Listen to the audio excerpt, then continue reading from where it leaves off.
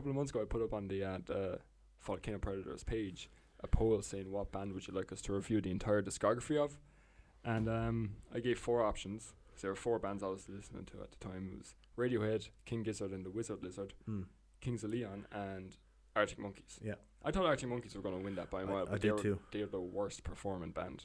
Yeah, and this was before the new album came out, so I was wow. like, Arctic Monkeys are definitely. It's not even like recency bias of the hate on the new album, you know. I love the new album. Oh, we'll get into that. We'll get into that eventually. That'll be a different episode. Yeah, but Radiohead won by a mile. King Gizzard also drew with them, so I had to bring it to another poll. That'll be a different episode. We'll do King Gizzard. That's like 30 albums, so we'll do that like maybe 10 at a time or something. Yeah, that'll be a totally different way of looking at it. But yeah, like but we won't do King Gizzard second because it's like this is my pick. Yeah.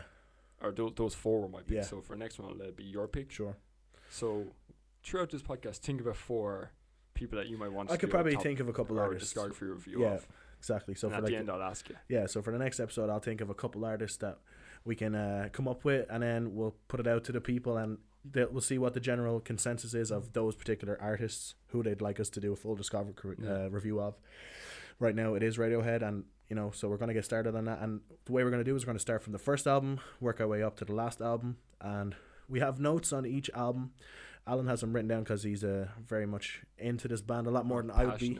He's a passionate Radiohead fan. He's been listening to them for many years. I've only really started listening to them back in college or whatever, so I've only a couple of years of listening to their discography. And only really for this review, I went and listened to every single album fully through from start to finish, as opposed to picking and choosing different ones. Like, I heard Kid A before, like start to finish, whatever. But I never really listened to like Pablo Honey fully through or whatever. So I don't think I ever did either. Yeah, it's kind of hard. Once you hit Creep, you're kind of like, that's it. I'm kidding. Yeah, there's some okay songs. It ends well. It ends well. I think like that album kind of plays out like it picks up a little. It's kind of weirdly shaped in terms of quality. Yeah. It's kind of like, imagine a sandwich where the bread is like made by fucking Gordon Ramsay, and then the meat is just like cardboard. It's not even. It's like meat. just you can't even eat it. You can kind of chew on it, but you're not going to get any nutrients. No flavor. It's no flavor. How bad would it be to eat cardboard? Not that bad, I'm sure. Really? I don't know. Your stomach be able to handle it? I'll let you know. Don't eat cardboard, please. Okay, I won't. But like, I think like the first 2 songs on that album are amazing. Yeah. Now that's including Creep. Yeah, no, I mean, in general, Creep is a decent song. It's a good song. It's a popular song. It's more like if you're really into their deep discography and all their other deep cuts, you'll generally not listen to Creep as much because it's more of a formulaic pop song, right? And then they have other stuff that completely off the wall stuff that you can kind of sink your teeth into a little bit more, So we'll talk about Pablo Honey first, and then we'll kind of work our way up. So my personal opinion on Pablo Honey is I think it's an okay album with some really high highs and some really low lows, like really low lows. Really low lows. It like took me out. Like I didn't think the songs were terrible. I'm just trying to go from a perspective of start to finish album listening. I usually sit down with the headphones on, kind of just try get through it and see if anything takes me out while I'm listening to it.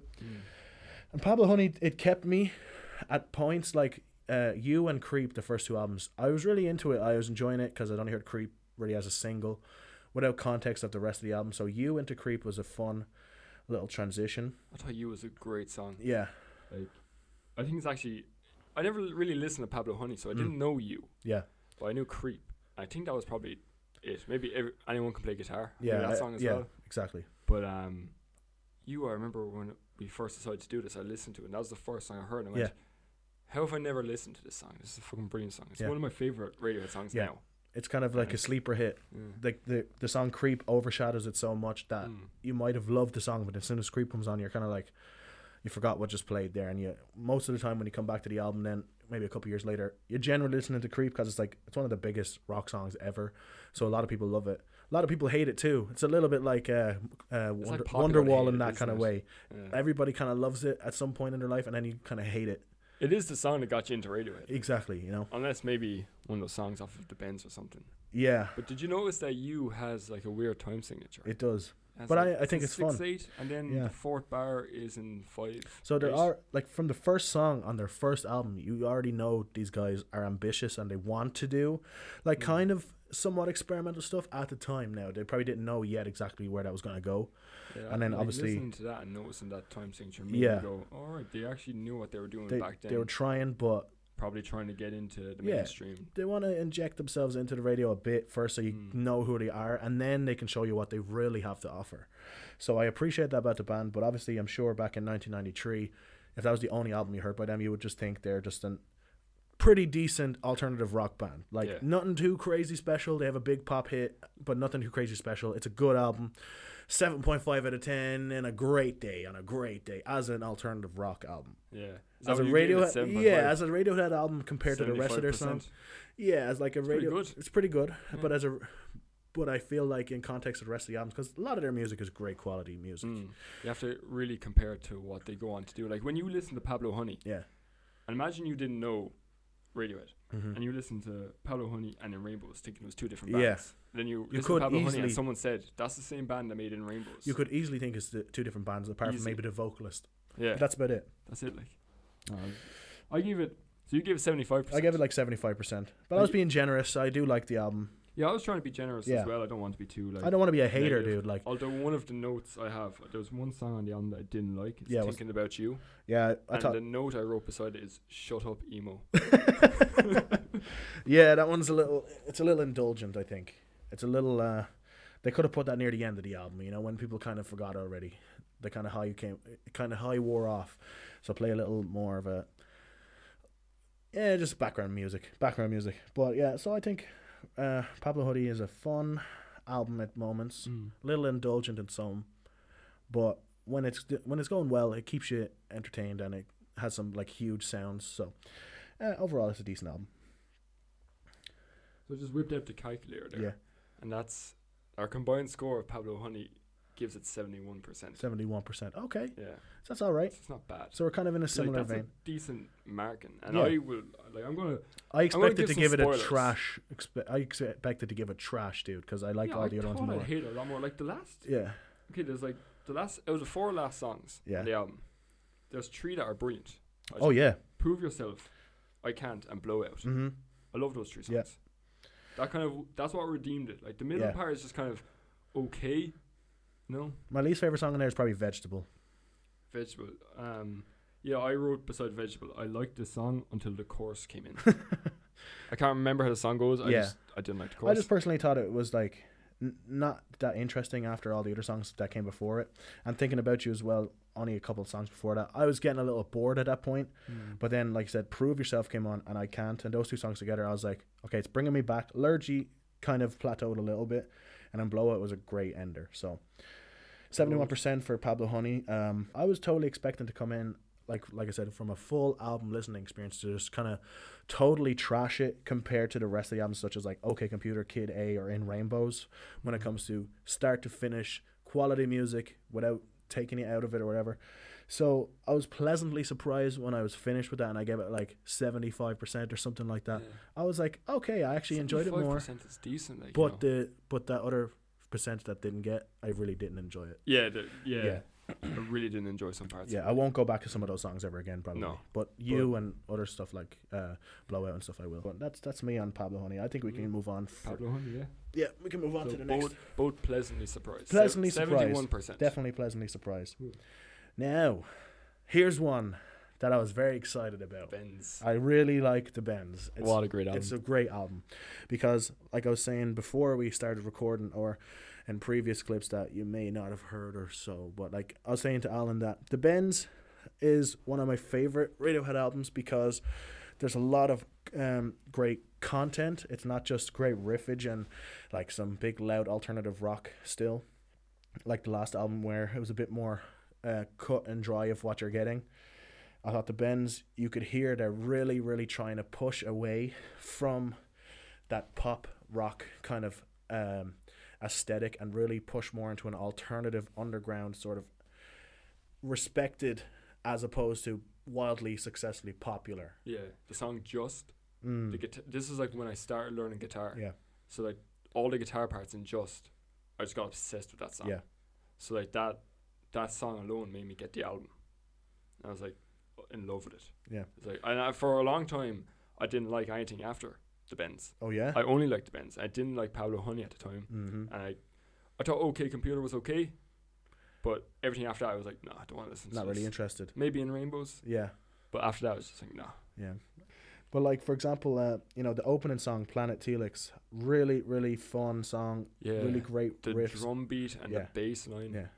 I think that's what made me love the album. The The drum bass beat, on it. Super spacey as well. It's a Mm. totally different soundscape than Pablo Honey. You could tell they're really trying to get away. They still want to be rock at this point, maybe because they're still popular. And if they totally went left field after the first album, people might have disliked the second album because even if it's good quality music, like it's totally different from what they know.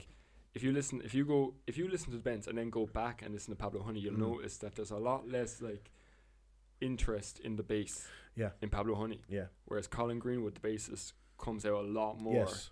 in the Bends. He shows and himself more. He stays on Yeah. for the rest of the discography. Kind of doesn't just show up, consistently but doing he's good. you know he's there. Yeah. Like after Pablo Honey, it's kind of like he took like a more of a leading role when it comes to Yeah. the soundscape as opposed to just playing the root notes of the guitar chords or whatever, you know. He's a very underrated member of the band as Yeah. well. People don't realize if you put another bassist into Radiohead, they would sound so different. Oh yeah, it might not work. No. And as well, it's like I can't wait till we get to In Rainbows because that's when I think he Yeah. really shined the best. Yeah. Oh, easy. That was his best work. We're not on that yet though. We're still on the We have Bends, a while to but go. Still got a while to go. But like I was saying about the Bends, there's a lot of great songs here that you could take out like as singles. Like for example, My Iron Lung, what a banger. Just what a great song. Fake Plastic Trees, really fun song. High and Dry, The Bends obviously, and Planet Helix. All those songs there, like for example, Planet Helix, The Bends, High and Dry, Fake Plastic Trees. That 4-song run is amazing. Like those songs are great. Now Bones and Nice Dream was my favorite, but I was still enjoying the kind of atmosphere that was being created. And then just My Iron Lung, Bulletproof, I Wish I Was. Those 3 songs, I'm like, this is really keeping me here. So I never really felt like I was getting taken out of this album at all.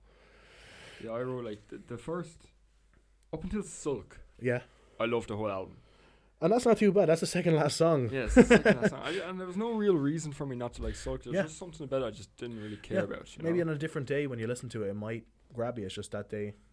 No, I said you're not mad about Nice Dream, are you? Not mad about it, but I don't hate it. I made a specific note saying very underrated song beside it. I never You noticed it before. probably knew that like someone was gonna be like, nobody ever talks about Nice Dream. So you're saying Nice Dream's only okay, but I'm urging people to go listen to it. I think it's a good song. Maybe I'll go listen to it again in context with the rest of the album again. You know, because another one that I think is really underrated and that people should listen to is Bulletproof. I Wish I Was, which you mentioned as well. I really like that song.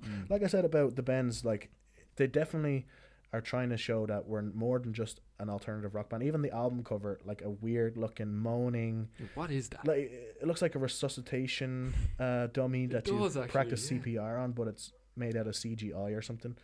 1995 CGI, so it has a little bit of a 90s creepy kind of uncanny valley to it. Yeah. Or he's busting a nut. I don't even know. But like that could be the context they're trying to give you. Like, what is this I'm about to hear? But like I said, I really like this album a lot. It's gonna get a high score from me because the only times that I came out of the album with not even in a bad way was on Bones and Nice Dream, and they didn't even take me out that much. It was more just like because the songs before that were so high quality.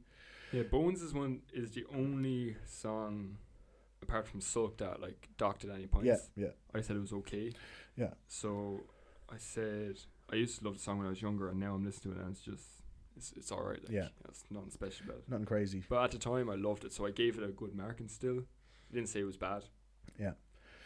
So I'd say my favourite song of the whole album, Street Spirit Fade Out. Yeah. Love that song. Mm-hmm. I used to think it was on OK Computer. It sounds like something off OK Computer. Definitely is like a calling to what they're kind of going to do very soon. 92% would be what I'd be giving this album, especially for an alternative rock album that came in 95 when all the other ones kind of sounded in a similar vein. This one stood out for me. Yeah, this really stood out as well. Yeah. Definitely. They could have, Radiohead were in a situation where after Pablo Honey, they could have kept doing the same thing. Yeah. And they kind of did, but they just did it better. And they could have stayed on the Pablo Honey thing, do Creep number 2, do Creepwell, and then they would have made so much money and they would be so famous in the 90s. But then they would have lost so much relevance later, you know? And they would have never came around to the album that we'll do next, but I want to hear your opinion a bit more on the Bends and give me your final score, and then, well, like as I think we talked a bit about the Bends, it's a good album, very good album. You thought there was 2 songs on it that were only okay. Yeah. I thought there was 1 song on it that was only okay. Yeah. And then 1 song that I didn't like at all. Which one was that now? It was Sulk. Oh yeah, Sulk. Yeah. Right. Just didn't have an interest in that song at all. Just So I didn't do it gave for it 87%. Yeah. Still, That's still really that's good though. 87 and 90, 92 or something like that. That's kind of like, we'll round it out to about 90% then. Like, Yeah, if you want. That's exactly what it is. Yeah, so we'll round it to 90%. You can really clearly see we're going to go on to OK Computer next. Yeah. And that's like the kind of the last of their grunge Yeah. alternative rock kind of sound. Because I don't even think that one's grunge, but we'll get into No, that. you couldn't call it grunge, Yeah, I don't no. think. It was just in that era of when grunge was big. That's it, like 90s rock kind And of people were still on style. creep even a few years later, like, you know. You can really see the progression in Radiohead through these 3 albums. Yeah. Oh, 100%. Absolutely. I feel like OK Computer is where they wanted to start out almost. Like the Bends, like I was saying, is a great album, but if we're going to go into OK Computer, that seems like this is what we wanted to do, but if we did this first, nobody would have ever listened to us, probably. Because it was a kind of a more low-key album in certain aspects. Like, it was their first real concept album as well, where it's like there's a running theme through the whole it didn't thing. feel like a bunch of kids just making a bunch of rock songs. It felt like we need to sit down and what's this going to be about? The Bends didn't really have that. It just had a bunch of really great individual tracks. Yeah. And Pablo Honey kind of similar in that way. Pablo Honey's kind of similar to a mixtape. Yeah, and this way, this is when they finally sat down and was like, no, this song has to be about this, and it's at the end of the album, it kind of all comes together. And what I really like about it, since it came out in 97, and now listen to it now, the mix and the soundscape it's not going to stand out to you crazy much right now from all the years gone by, but in 97 everything else was so overblown and so like rough, and metal was still big, like, you know, groove metal and stuff like that, and Nirvana was still on the high of Nirvana. Grunge, like, was so dirty. This one came down of grunge at this point, this one kind of came in and refined it a bit again. You have some great riffs and stuff like that, and it drew some heavy moments like on Airbag, you know. Airbag has it's a great way of opening. That's one thing I forgot to mention is nearly every album is opened perfectly.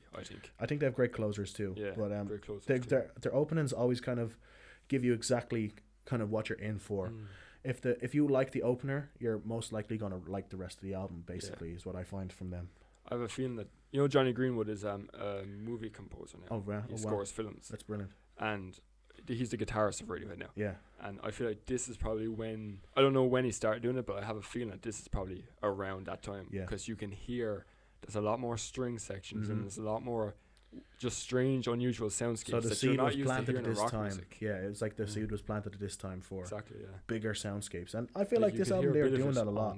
Yeah, you could hear a bit of like, I think like violins and like orchestral sounds on the Bends, but very sparingly and very low, you know, under the mix. But OK Computer's like, there's a lot going on in this album in terms of soundscapes. In terms of soundscapes, is but like I said, I just enjoy how it sounds because it was stood out so different from all the other like albums in '97 and the rest of the kind of rock kind of soundscapes of the '90s. Even their 2 previous albums, it totally kind of gets away from the big buzzing loud stuff and more like spaced out soundscapes that sound huge, but they're not like so in your face that it's harsh to listen to, and each thing you can kind of like point out and it has its own place in the mix. So I really like it, and for me it's probably going to be one of the higher rated albums apart from a later one. I'm not going to give spoilers, but this one, there wasn't really any songs on it that made me think it was mid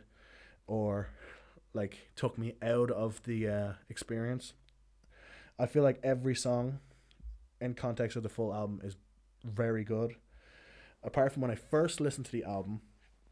Airbag, Paranoid Android, and Subterranean Homesick Alien, those 3 songs together are perfect 3 songs together. Then I thought Exit Music for a Film kind of took me out of that soundscape. I didn't hate the song, I just thought, oh, I was in this soundscape for the last 3 songs, and it kind of just totally took it away from me. Alan had a great example of how they do that in a lot of their albums that I started to notice a bit later in their discography. But apart from that, pretty much every song I enjoyed. Exit Music I do enjoy on its own. I just thought in the context of first listen it took me out, but then when I finished the album I see why they did it. It was fun for me. Yeah, the only like this album is so close.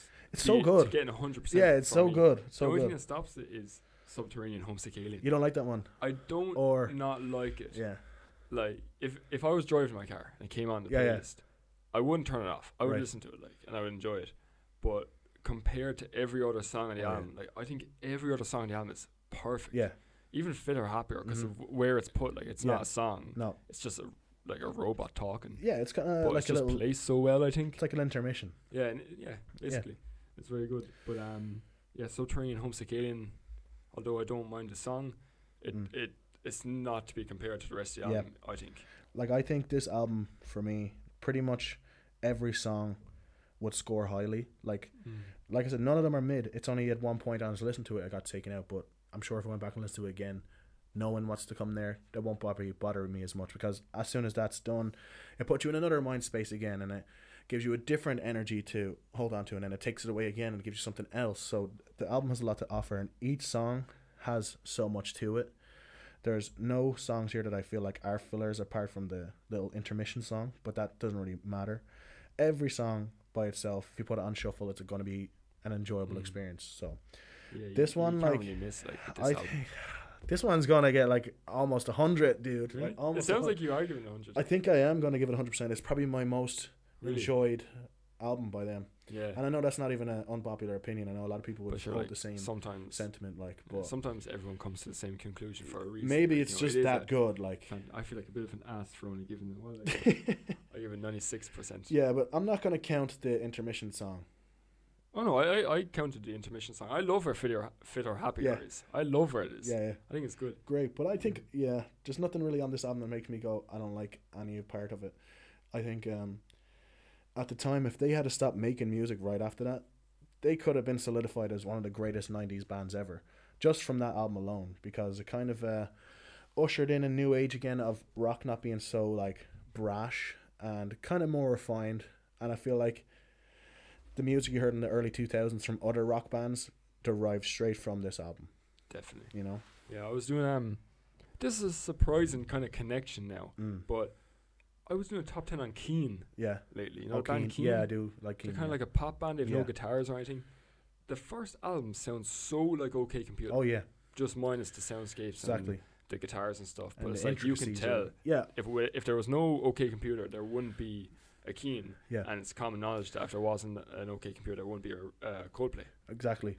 Yeah. A lot of bands that came out of England. So even just that album alone, regardless of Radiohead or the rest of their discography, that album alone has spearheaded so many other amazing artists that we like today that you wouldn't even know was inspired by that album. So for me, I'm going to give it 100 just simply for the fact it's so iconic.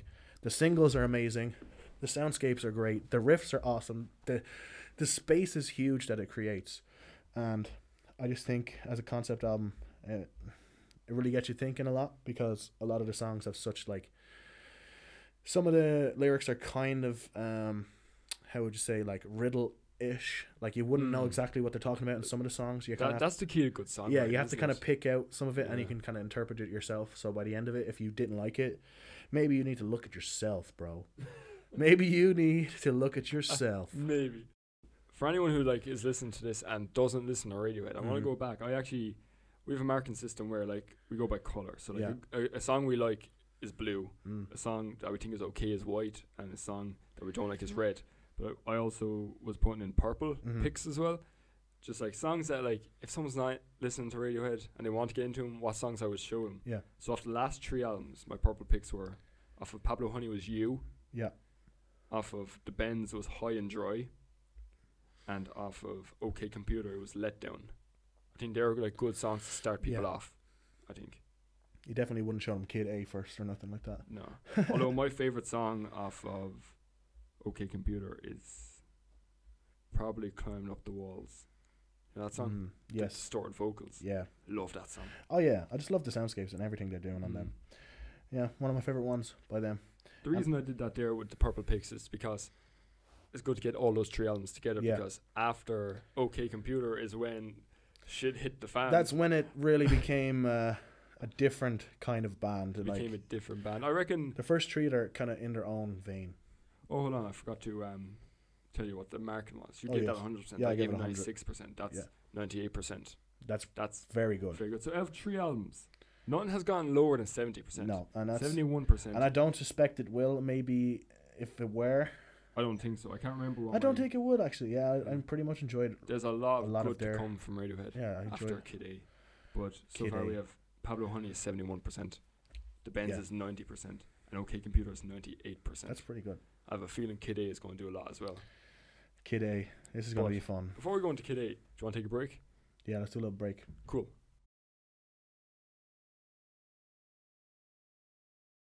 Yeah, so we had some technical difficulties. We did record the first half and the second half. We got the bread of Got the the sandwich, bread, yeah. and we're about to record the meat, lettuce, or cucumbers, or whatever. Your, mayonnaise. yeah. Oh yeah, that's how we got onto Mustard, synthetic yeah. meat there. Yeah, yeah. We won't digress again. We but won't we had a digress long again. conversation. We had a the long last week. conversation about synthetic meat, Lego Lego, blocks, Kanye, Kanye, Little Sims. Lil Sim. Go listen to Little Sims if you Yeah, haven't. right. So we're gonna get back to the meat of the sandwich of the podcast. Yeah. This is probably the most important album we're going to talk about This as well. is the most important. If you're a one, Radiohead fan. of course. Yeah. And now I know we just came off of OK Computer, Yeah. and that one, if Kid A was never a factor, OK Computer, everybody would say is the best Radiohead album, without question. Or In Rainbows. Yeah. Well, I'm talking about if those albums didn't come out. If Oh, they- in Rainbows as well. Yeah, yeah. Like say if if they stopped at OK Computer, they could have just had a great legacy from that, yeah, because that album is amazing. definitely, yeah. It's almost They're on perfect. top of the world at that point. Yeah, it's pretty much like the perfect '90s alternative rock album. Yeah, it summed it up. I think they were like they made a good decision by changing shit Yeah. up then because like I don't think they could have done anything better Nah, in that genre. they Yeah. kind of peaked with what they were doing with that style at the time. If they did it again, it would just be trying to rehash what they just did. Yeah, no, they went completely like left field. What's that famous video on YouTube? It's like the greatest left turn in music history. Yeah, just because Radiohead did it, but it is good. It is good. But let's get Kid into A, Kid yeah. A, because this is a good one. It's a great People one. were Yeah. waiting for this one. Yeah. Yeah. It's my favorite album, probably. Of all time. I'd say of all time. Yeah. Yeah. Yeah. Definitely for Radiohead as well. Definitely for Radiohead. Yeah. And wouldn't that be like even close to any other albums when it comes to Radiohead stuff, or Compared to Radiohead, no. Like there's a lot of I think apart from the first one, I like all of their albums. Yeah. So yeah, but none compares to that. Yeah. None compares to Kid A. Kid A, like I listen to Kid A a lot more yeah, than I I listen remember to you any other said album. before, like whenever you put on Kid A, if the first song starts, that's basically the next 45 minutes of your life. Yeah. You know what you're doing there. You can't do anything else. You Yeah, gotta play the I'm rest of sitting it. there. Yeah, it's Yeah. basically a one long song. You can't just turn it off. Once you Yeah. start it, you kind of have to go through the whole thing because it is so conceptual. And in my opinion, it probably is my favorite Radiohead album, apart from maybe like Really? In Rainbows, Oh, or we'll get to all that anyway later, because we're still in the middle. Like we have the bread, like I said, we're at the meat right now. We're cooking the meat We're right now. cooking. Let them cook, okay? And this one is the meat. This album. Yeah. So Mm. I just have the album track list up here as well, because I don't want to mess it up, because I know the hardcore fans would be pissed if I said like Creep is on this album or something. You know, it was really good up until the national anthem, and then the Creep came on, and I was like, what is this? It's not the same. I'd love to see one of those YouTube videos where it's like Radiohead Creep, but it's on Kid A. Yeah. And it's just edited to make it sound like it's Yeah. They just have like a bunch of like moaning and like weird sound effects. Oh man, the sound effects on this album, Yeah. they're actually elite. Yeah, they're really good. They're what like, makes it. mm. Yeah, like the tonalities on the album is fucking. Kind of brilliant. makes it creepy as well sometimes. Like some of the sounds are very strange, because you can tell it's a vocal, but the way it's manipulated, it's kind of like has a weird sound to it that it kind of plays across both like headphones, kind of runs around your head, and sometimes it just sounds like it wouldn't necessarily be a musical thing that works really well, because by itself Yeah. it probably sound very strange. Yeah, they really like for 2000 as well. Yeah, I think that's when this album was released. Like that was Yeah. a lot to be giving people, like and that was especially a big when year you're for like music. coming off of the high that you're Yeah. just on. Like you're like the kings of rock music in the 90s, Mhm. and then like you waited 3 years to make this album. Yeah, Everyone's excited for rock music, and then they're hearing this mad shit, and there we yeah, go. yeah. It's like there's ambient songs on Yeah. this as well. I would have loved to have been there at the time when this came out, just to see, because I can tell now, obviously it's been, 20-something years now since it came out, and everybody agrees that it's an amazing album, one of the best ever made. But I would have loved to seen the discourse at the time of like the super hardcore, just coming out of the 90s grunge era. Yeah. You know, you got your Nirvana and Pearl Jam and all this stuff, and you're listening to Radiohead, all the alternative rock. The grunge fans were definitely like really holding on to bands like Radiohead as well. So they're probably like, okay, this next one here, Kid A, that sounds cool. What's this gonna be all about? You put it on, and it's just a little synth, and it's like, what a great album starter. What the fuck is this? And then if you're a real guy like me, you're a real guy, you actually listen to the whole album before you judge it. If you're a real guy like me, I don't know. In 2000, would you have? Fuck no, I wouldn't have. Yeah. I was listening to Gorillaz and stuff back then. You know, this would have been. No, but say you're like 23 in 2000 and you're a Radiohead fan. That comes out. What are you doing? I'd be very confused at first. Yeah. But I think I'd be happy as well because, like you've said, pretty much every album up to that point is kind of all a similar style, but they do progress and add new stuff to it. This one was the biggest, like, change from what they had been doing. It's kind of the new chapter. But I have had conversations with people before. They're like, "Oh, I'm a big huge music fan." I'm like, "Okay, do you like Kid A?" "Oh, I haven't listened to it." And it's like, not to be an elitist, but if you say you're a big music fan and you haven't at least listened to Kid A once, I don't want to, like, if it comes to like experimental rock music or whatever, I don't really want to have that conversation yet, because it's like, if you ask me, Kid A is the foundation for the last 20 years of experimental indie rock or alternative rock. Yeah, you can hear a lot of modern artists. Yeah. And you can hear the similarities to Kid A. Exactly. Yeah. So, I don't know. I always say, if you're going to have that conversation about experimental rock or whatever, at least listen to Kid A first, because that's where it started, if you ask me, especially for the last 2 decades. That's where it started. Because it was the new millennium or whatever, it's just year 2000, so things were different.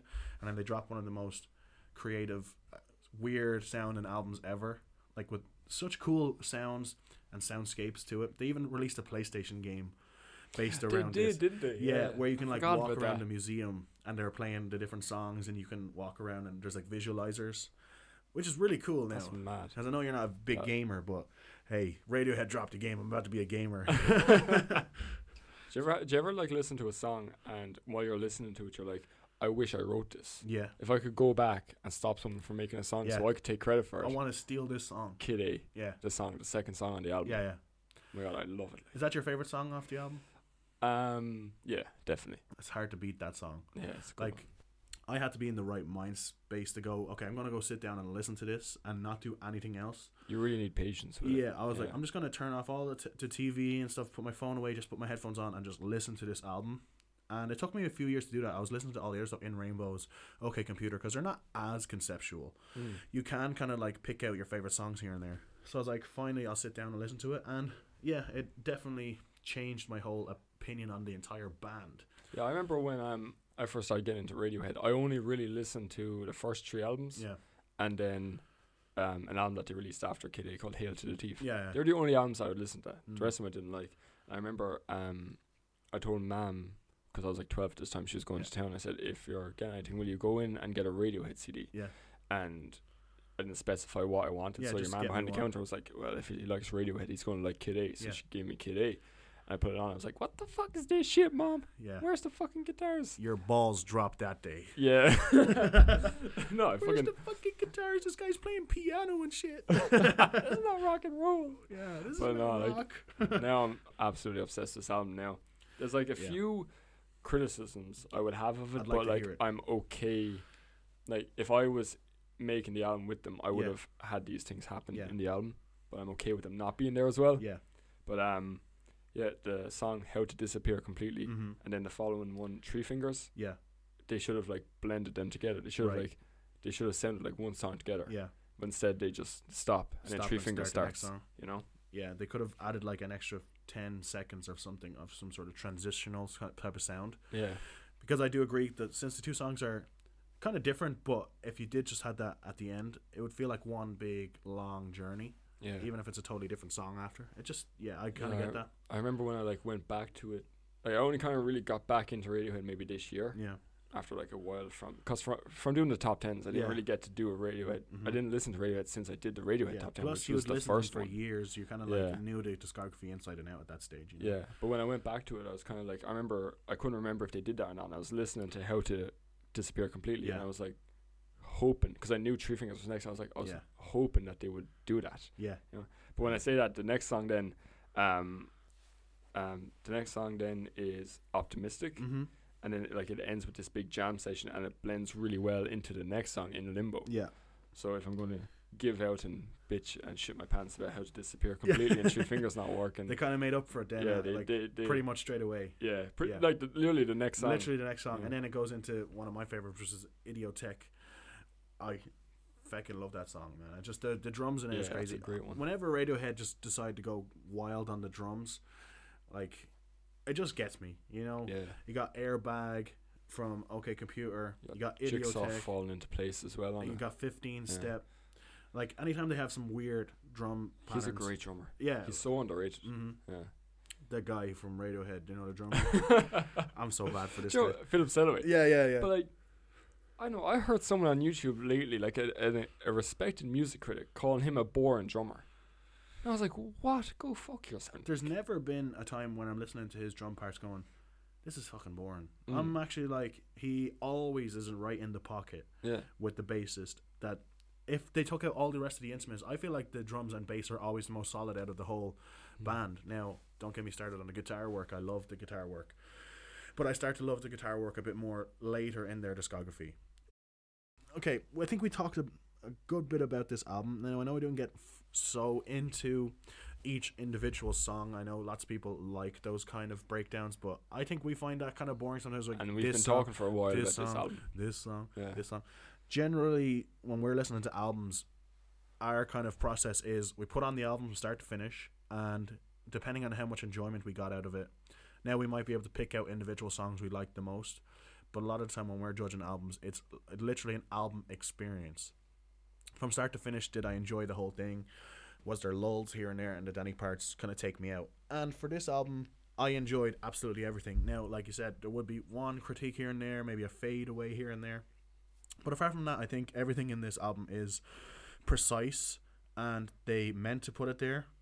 Yeah. And there was no kind of like, let's be experimental just for the sake of experimenting. They had a concept before they even start recording this, I'm sure. And then it was just a matter of actually making it come to fruition. And I really love this album. I'm very impressed with it. And it's probably my favorite one. Oh, it's hard to say, but it probably is my favorite one. Like, if we're talking about full album experience, start to finish, of a concept album as well, it's probably my favorite one. Not for singles, but just for an album. Yeah, no, I don't think there's any singles on the album. No, that's what I mean. Like, if it's just an album piece, then I fucking love this one more than any of the other ones. If there's like single stuff, it'd be a different album, but we'll get to that later, you know. Yeah. So, what do you think? Well, like I already said it's my favorite album of all time. So, like, people who are listening are going to already guess that. Sounds like 90%. Yeah, well, they know what percentage I'm going to give it. It's going to be like an easy 100%. Yeah, it is. I know I had the criticisms. I have another criticism as well, but I'll get to that on the next album because it kind of ties into that. Yeah. But I still don't think they're good enough criticisms to dock at any points. Like, you know, it's 100% for me. Like, probably just nitpicks, if anything. Yeah. Plus, you know the album so well at this stage now, inside and out. It's kind of like, you have a more personal connection to it. True, yeah. So, you know, I can understand. It's like with me and other bands that I'm like was really into, and especially when I was like discovering music for the first time. Like, I'm sure if I put on Master of Puppets, I could pick out stuff in here and there that I don't think works or whatever. Even though that sounds egotistical to say, I just know the album's so in and out, and I grew up with it. It's like, maybe if this was a little different, it'd be this and be better or whatever. Same with any album. The more you listen to it, you're going to pick out more and more things every single time. But I think that's another thing I find with Kid A is I actually find new things that I like every single time I listen to it. That's why it's interesting, and I didn't want to listen to it straight away, because I knew this is going to be an experience kind of album, and if I kind of put it on as background music, I'm not going to appreciate it. And then if I go and listen to it properly, and the next time I'll kind of remember the song or whatever, and I didn't want to ruin it for me, like spoilers for an album. So if this is like your first time ever listening to it, and you don't have that connection to it, which was me, I didn't really have this connection to this album when I was growing up, whatever. And I got the same kind of experience that you got, and you've been listening to this forever. So I think that's just a testament to how good the album is and how such a creative peak they were at the time, which is really impressive because it's not like the peak dropped off so much. They actually peaked again in other albums and peaked again. And it's like, yeah, I think at this point they've been making albums for 10 years now. Did Pablo Honey come out in 1991? Like 91 or 93, I think. Was it? Like, that's almost a decade. Yeah, I know we mentioned it a few minutes ago, but I can't remember exactly right now because we're talking about so many different things. But yeah, I'm going to give this album 100%. Oh my God. Because I don't need to say anything else about it. If you know this album already and you're listening because you're a Radiohead fan, you already know. I was kind of concerned about Radiohead being the first top 10 we did for that exact reason, because I knew there would be at least one album that would get 100%. Yeah. Because like I'm just that confident in the two albums. Yeah. And I don't want to necessarily... Kid A is one of those two albums. I don't want to be necessarily too positive on every artist we do, because there's going to be artists we do and I'm like, okay, this album, we got to talk about this. I'm going to be bullying people. Like. I'm going to be bullying you specifically for your opinions. Me? Or whoever's listening. Oh, yeah. I'm talking to you right now. Just don't bully Woody. I'm very sensitive. Don't bully Woody. They're the best band of all time. So yeah, Kid A gets a Kid A plus. How long were you thinking of that? It just came to me there. It was a good one. That was brilliant. All right, so yeah, it's 100%. So let's 100%. Yeah, 100%. There's nothing on it that I don't like. Even the ambient kind of songs. It's just I really like the ambient songs, especially now. Yeah. When I was a kid, like listening to Master of Puppets, like I said, like that would not have flew at the time. Yeah. Where's the guitars, man? Yeah. Now I'm a little bit more mature these days when it comes to my music listening experience and stuff. So. Oh yeah, my purple pick as well is Kid A. Kid A, perfect. And my purple pick would probably be the national anthem. Yeah. Bop. I fucked it up a few times saying it, but it's a toughie. It's a toughie. Yeah. But I love the bass on that song. Yeah. It just gets me every time. All right, let's move on to our next pick of the day. So the following year they released an album called Peaky Blinders Soundtrack. See, I'm confused because this next album confuses me. Okay. Amnesiac. So I'm being led to believe that you weren't the greatest fan of this album. Listen, I like the album, but if we're talking purely out of Radiohead's discography and we have to pick out the best and the worst and stuff, this one's not up there for me. Yeah. Because we had just literally came off of The Ben's OK Computer and Kid A, and that's like a ridiculously good 3-album run there. And then we go into essentially what's the Kid A B-sides. Yeah. And I know that's what it is, and I'm not going to hate on it. I don't want to be as harsh because I know it's not like they spent another 3 years to make a different album. It's a year after a 3-year break to make one of the best albums ever. It's for the fans, okay? But I wasn't a fan back then. I was only 2 years old when this came out. So it wasn't talking to me. It's like, yeah.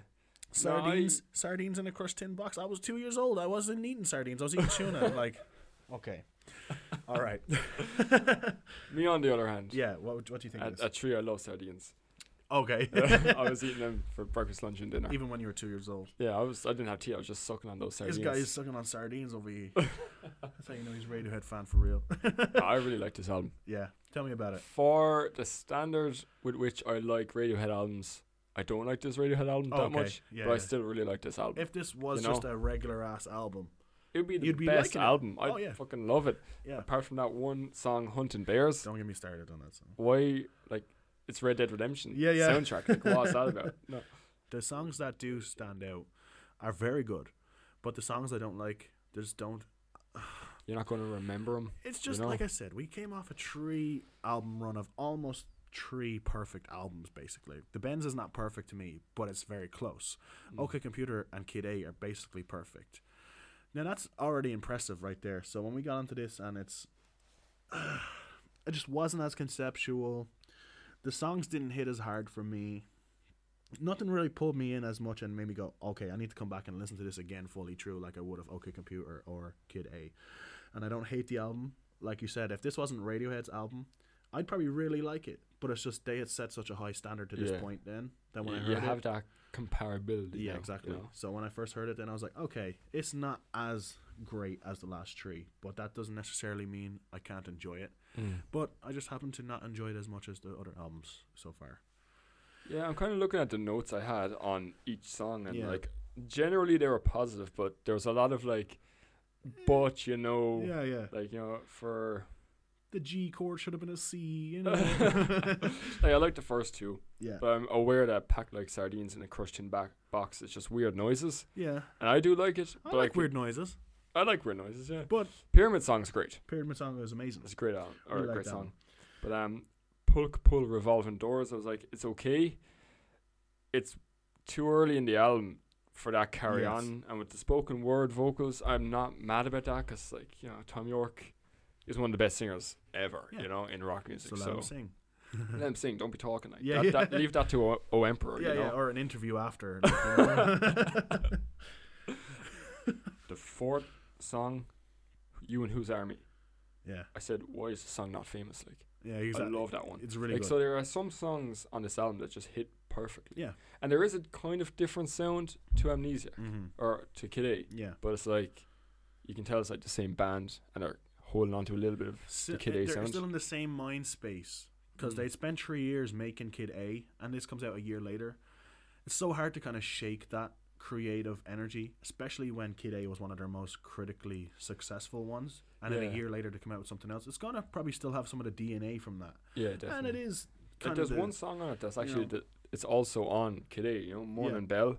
That's like an Amnesiac version, but on Kid A, it's in 5/4, and Yeah. there's like a cool drum beat and all this, and there's just nicer sounds. Yeah. But I feel like if you're hearing the Amnesiac version for the first time, you might like it. But after you hear the Kid A version, it's like, it's only okay then. Yeah. You know? Yeah, the kind of 5/4 beat kind of gives it that bit of character, Yeah. that it's not just a straight beat. And the thing is, sometimes all you have to do is, like, not to be pretentious, you could just, if you switch up the time signature in certain songs, it does change the whole energy, and it big can time. actually move the song faster. I automatically like a song if it's not in 4/4. Yeah, yeah. Yeah. 4/4 is great, but it's so overdone. Yeah. Like, It can get boring. like Radiohead are one of those bands that can do odd time signatures without being considered like math rock, all weird Yeah. and trying to be experimental just to be egotistical. Mm. But they just use it to create different soundscapes, you know. They're very good at using weird time signatures, like really weird time signatures, Yeah. like 5/4 and 7/4 and Yeah, all yeah. this, like, and you mightn't even notice, you know. Sometimes you don't catch on to the beat until like the third or fourth time around, and you're like, oh, I hear what they're doing now with the rhythm, yeah, you know. So, like I said about this album, they do have some really good high points, like, and the stuff that was high points, they probably could have took one or two of these songs off of this and put it onto Kid A, but I think Kid A is kind of perfect how long it is, and the songs they chose for that is amazing. So perhaps since this is an 11 song album, I feel like they could have took out like 3, 4, or 5 songs and just made it like a mixtape or short LP a year later after one of the most critically successful concept albums of all time. yeah. It could have been received a bit better after, like, look, here's 8 songs of the best material, as opposed to putting in Hunting Bears. God damn. Oh, like on my notes I said fuck off and go play Red Dead Redemption. Yeah. Like, I was so annoyed when I was listening through this album and that came on. Yeah. It made such a huge difference to the rating I actually gave it, because like Yeah. just one song that docked him 2 points for like the rating. Kind of It was does, because just up to that fucked him up. point, like Dollars and Cents, really good song. Yeah, I actually have written No. here. Remember earlier when we were talking about Kid A, I said there was one criticism I had for Yeah. Kid A and Amnesiac combined. Yeah. It was that I actually think Dollars and Cents would have worked better on Kid A Yeah. instead of motion picture soundtrack. That would have worked better on Amnesiac. Oh, I agree. Yeah. I think motion picture soundtrack would have been brilliant on Amnesiac, because it just has that kind of vibe I feel like they were trying to get. Like, motion picture soundtrack to me is probably what they were like, oh, we got to do another album in this kind of vein. Let's work from there. Yeah, I you can think. really hear the similarity of the two Yeah. albums in Dollars and Cents. I feel like and Dollars Motion. and Cents was probably something that, like, by the time they got to the cutting room floor and they had to cut certain things down to make it like a 40-something minute album, that was probably the one that they had to cut. But if any other song on Amnesiac wasn't, or on Kid A wasn't there, they could have put in Dollars and Cents. That's one of my favorite ones off that one. You know. Yeah, I need to shout out now. My purple pick for this album was I Might Be Wrong. Yeah. Although my favorite song on the album is Life in a Glass House. Yeah. That's some good picks now. 'Cause like I said, they're good, but it's just not my favorite album. Like I said, Yeah. it just kind of like, it deflated me a little bit, just because the highs that we had reached up to this point were so high. Not being a hater, if this is your favorite Radiohead album, I don't blame you, but I'm also like, did you not hear the last 3 albums? Did you not hear Hunting Bears? Did you not hear Hunter Bear on repeat remix 2023 version? Marshmallow remix. Oh, God. You know, but look, it's a good album. I still gave it a fairly good rating. I gave it 82%. Yeah, You know? Before we had some technical difficulties, I was a little bit more harsh on the album. So, Maybe yeah, because I we was a bit more emotional about it. But now I'm actually thinking about it in a more mature mind space, and it's a decent album. But for me, it's probably my least favorite album by them, Even apart Pablo Honey? from Pablo Honey. Really? But I give Pablo Honey a little bit of credit because it's their first album, and they're still figuring it out. Yeah. This one, they had just put out 3 almost perfect albums in a row before this one. So for me, it's just a bit like, it's kind of just the peak fell off a little bit. Yeah. But it comes back up again when we move on to our next particular album that we want to talk about. We did our calculations there. We cut it out because you don't want to hear us Mathematical. Yeah. I know we just talked us about two weird time dyslexic signatures, fuckers, but that's cool math. Yeah. That's like cool math games. That's cool, Matt. I like that, Matt. I like that, Matt. But the don't math talk that to we me were about long doing, division. you want to hear a calculator and talk about We got a calculator. So percentages. Calum, 67%. Me, 82%. Yeah. You put that together, that's 75%.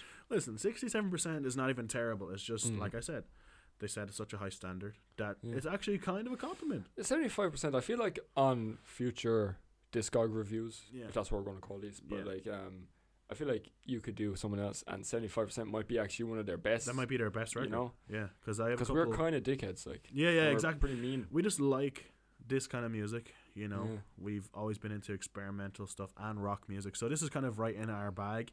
Yeah. Once we get into a couple other artists that maybe we're not too familiar with, and we have to go through both of us have to go through their discography for the first time blind, with no idea who we're talking about, we could be like, this is terrible. Yeah. And to someone else, it's like, this is the best album of the 1987 or whatever. We're like, I didn't even know it came out in 1987, you know? So Amnesiac, it's decent. Yeah. 75 does it okay. Not my favorite, but not terrible. It's not awful. Did it high? It topped Pablo Honey anyway, so I'm okay with that. That's as long as it alright. did better than Pablo Honey. Yeah, because if not, then we're definitely going to get lynched by the fans, you know? Radiohead fans, they have a very They're very violent passionate. community. They're very passionate. They're And either sad. violent or like really skinny and like they just can't fight. Why are you looking at me when you say that? Why I didn't look at you? I didn't say nothing. I didn't mention that they wear Woody hats and have hoodies and. Oh yeah, buy my band's merch, The please. Woody hats now available on the Woody site. All right, so enough advertising. Enough Next amnesia, album? because I'm gonna fall asleep if we keep talking about it.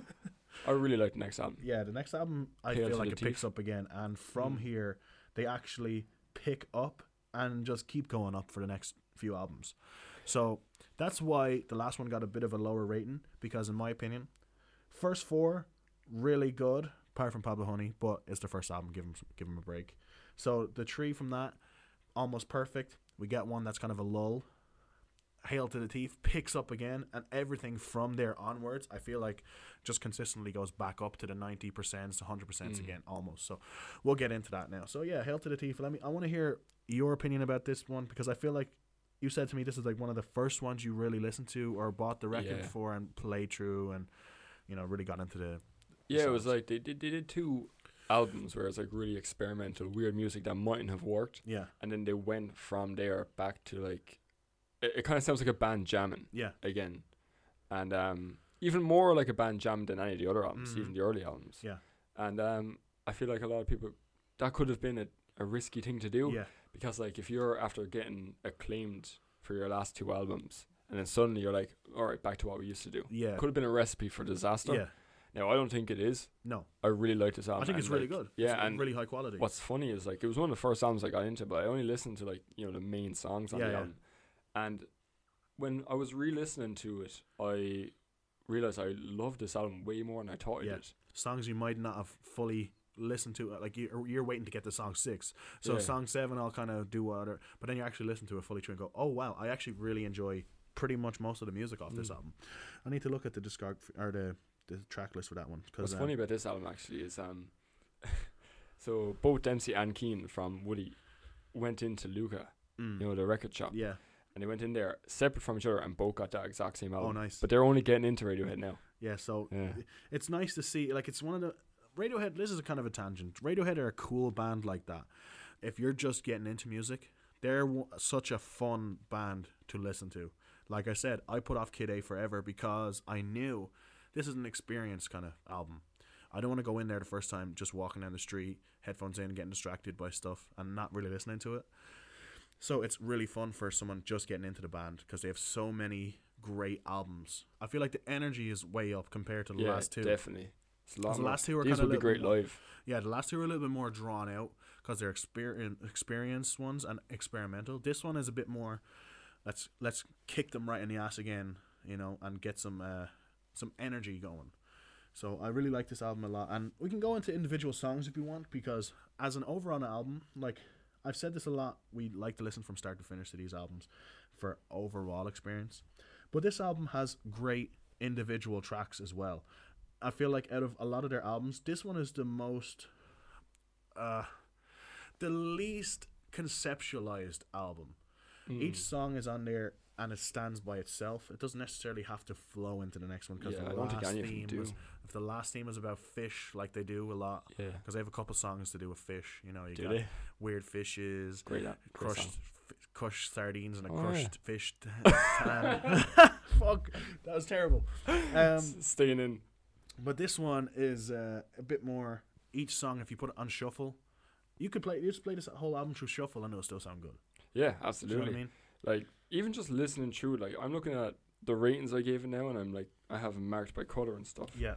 And there's 14 songs on this album. Mm-hmm. The first 12 all got good marks. Yeah. They all got a little blue tick. Do you have any negative remarks about this album? A little bit. Just a little bit. The second last song, the 13th song, Scatterbrain. Yeah. It's like, It's alright. It's alright. Like, you know, I'm not...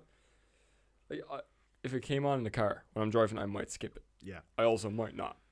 You know? Yeah. So kind of it's meh. They right could have ended the album at the 12th song and it would have been a lot better. Mixomatosis. I like that one. Yeah. I'm always an advocate for if you can make the album better by taking a song off of it. I'd much rather you take something away than add something to it, and then by the last 3 songs you're just waiting for it to end. Instead of it ends and you go, oh, I want more. And it's like, that's much better than, all right, let's wrap it up now. You know? Because by the time you get to the last song, you're kind of already ready to turn it off. If you're as listening opposed to it it ends. You know? Like 3 songs could be 10 minutes. If you're listening through 10 minutes of just like, I don't want to be listening to this, it could ruin your whole experience of the previous 10 songs. The last thing you'll remember is, oh, I really was getting bored there. Yeah, so you might not listen to the start of it again. A Wolf at the Door. A Wolf at the Door? Last song on the album. I hate it. It's one of the few Radiohead songs I just can't stand. I don't hate it as much as I hate Hunting Bears. Do you always skip it? Or would you? It's all right. Okay, it's all right. And then the chorus comes in, and then I skip it. Okay. I hate the chorus. Yeah, the verse is actually decent. Like. Yeah, the chorus of The Wolf at the Door I'm not crazy on. Because, like you said, this album would have been almost perfect for me if they just stopped the last song at Mixomatosis. Yeah. And the last 2 songs, I don't hate them, but I really don't love them either. They're kind of, when I get to the last 2 songs in this album, I'm ready to turn off the album. Yeah. Like I said, I'd rather the album end than me getting ready to turn it off. Absolutely. So that's my opinion. Apart from that, it doesn't really detract too many points away from my overall score of it, because I feel like up to that point, like, you know, 2 + 2 = 5, Backdrips, you know, We Suck Youngblood. Backdrips. Do you remember that? Yeah. We were in a band together. Yeah. And I tried to name it Backdrifters. Yeah. And I wasn't allowed. You weren't allowed. Because everyone hated Radiohead. Yeah. But let's go. Do you want to go into individual songs, or want to rate this one? Because I think this is a very fun album. Yeah, I have a lot of notes between every song. Yeah. But I don't mind. I could also just be like, here, lads, listen to it. Yeah, it's good. You know, it's every song I have a lot of good things to say about. I really like how they use a lot of time sinciousness. Yeah, like a lot of weird time sinciousness. There's something I forgot to mention though. Considering this came out in 2003, alternative rock music in 2003, this is definitely something that would have been like a high point. Because I feel like early 2000s rock, you know yourself, there's a lot of hit and miss when it comes to early 2000s rock. Yeah. You know, you had some good bands. For example, Franz Ferdinand, Block Party, Arctic Monkeys. Okay. You have Maccabees. You have Green Day. The Maccabees. Stuff like that. Oh, Radiohead. Oh wow, we're gonna get into that eventually. We'll get into that eventually. Do you hate Green Day? I don't hate them. I just like really, really, really, really don't like them. Yeah, that's fair. Not as people. No, they're for sure they're nice guys. Probably nice guys. But yeah, this album for me, I really like it. I think it's a very fun one. Like I said, Yeah. it's like their peak. Well, it's like they're rising again. I don't think they peaked on this one, No. but I think from Pablo Honey all the way up to Kid A was like straight up, and then Amnesia kind of flattened out, and then this one brought it up again, and it, up until their last album that they released, I think it just kept up and up and up and up. In my personal opinion, so I'd give this a fairly high rating. I don't know in percentage wise, but I give it a high rating. So I gave it 89%. Yeah. My purple pick is There There, and that's probably my favorite song on the album as well. Either that or Where I End and You Begin. I really like that one too. Yeah. But yeah, I give it 89%. I think my favorite song on this album probably Backdrifts, just cause Great tune. it's such a fun song. It's a fun song. 2 + 2 = 5 is always a good opener as well. That's a great opener. The first few songs are elite. Only parts that made me lose any points was the last couple songs, where I feel like if they just took off 1 or 2 songs, it could have been a lot of a tighter track list. That's all. Apart from that, I think it's a really good album, and the creative peak that I felt like kind of plateaued a bit on Amnesiac started to rise again. So I gave it like an 87% overall. Really good album. Yeah, I have pretty much the same like criticisms and positive things to say about it. The album, I gave it a little better of a score. I gave it 89%, which we did our calculations and we just with that it means that it got 80%. Or no, I'm lying. It got 88%. 88%, which is a like, very positive score. Yeah, no, I would like if I had to guess what I thought of each of these albums, like they're actually kind of living up to what I would what you would have guessed they would have gotten. Yeah. Especially being a longtime fan, you'd understand the general feelings towards each album. I'm sure the Radiohead fans love OK Computer, they love Kid A. But I'm going to throw a spanner in the works on a later album. Yeah. And everyone's going to hate me for it. Oh, yeah. Yeah. I think I know which one you're talking about, but we'll get to that when we get to that when we get there. Piece of bread. So we're going to take a break now, and then we're going to talk about we already did it because we had the technical difficulties. So we're going to stop this one, and then you're going to hear us speaking from like a month ago. But with the magic of editing, you won't even know. It'd be like it's the same day. So if you want to visualize us just for the next few minutes, we're going to have shorter beats. Radiohead are one of those bands where they have kind of a divisive fan base, because a lot of them are like, everything that we've ever released is great, and then you have people who are real people like me who say so many albums are aight, but some of them are the best I've ever heard. So guys, if you're mad, I'm on your side here. I like these guys. They're a real weird band in the sense that every now and then they're like make something that's just a masterpiece, and there's like no one that will argue it. Like there's very few people that are going to argue that Kid A isn't a masterpiece and that OK Computer isn't. And like the next album in Rainbows, it's like nearly everyone loves this album. I've never met someone who didn't. Yeah. Even people who aren't into music love this album. Absolutely. And then they go sue an 8-year-old for playing a C chord. What? I'm sorry. I was just thinking about Radiohead for a second. All right. So. But speaking of that, it's usually their label is suing people, isn't it? Yeah, it's usually the label. So. I don't think it's Tom York going around saying, "Hey, 8-year-old, I'm the creep over here." Oh God! You can't be creepy. You can't be creeping over here. I'm creeping, all right. But that's actually you stole my whole flow. It's actually a good time to bring up their label, because this is the first album that they released away from their label. Like, it was solo, wasn't it? Like they didn't actually sell it. It was like an online thing. You can donate money to buy it if you want. I think they kind of like started Bandcamp basically. Yeah, they said you can pay us $1 or you can pay us $100 if you want. Like you can take it for free. You can give us €1,000. Don't give a fuck. And unsurprisingly, it's their most successful when it comes to like downloads and stuff. Maybe they didn't make the most money off it, but it's definitely the most popular. I think they did. I read somewhere. I don't know if I'm pulling this out of my ass. So anyone listening to this, Google it. Yeah.